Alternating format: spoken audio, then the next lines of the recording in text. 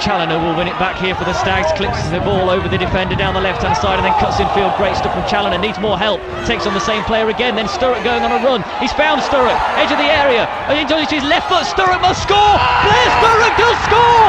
And Mansfield have a fourth! And you credit John Challoner for the run again, but Blair Sturrock cutting in field of his man and left foot shot to Danny Alcock's right. Stags needed that fourth goal. With 4 minutes remaining, they've got it. It's Blair Sturrock who scored.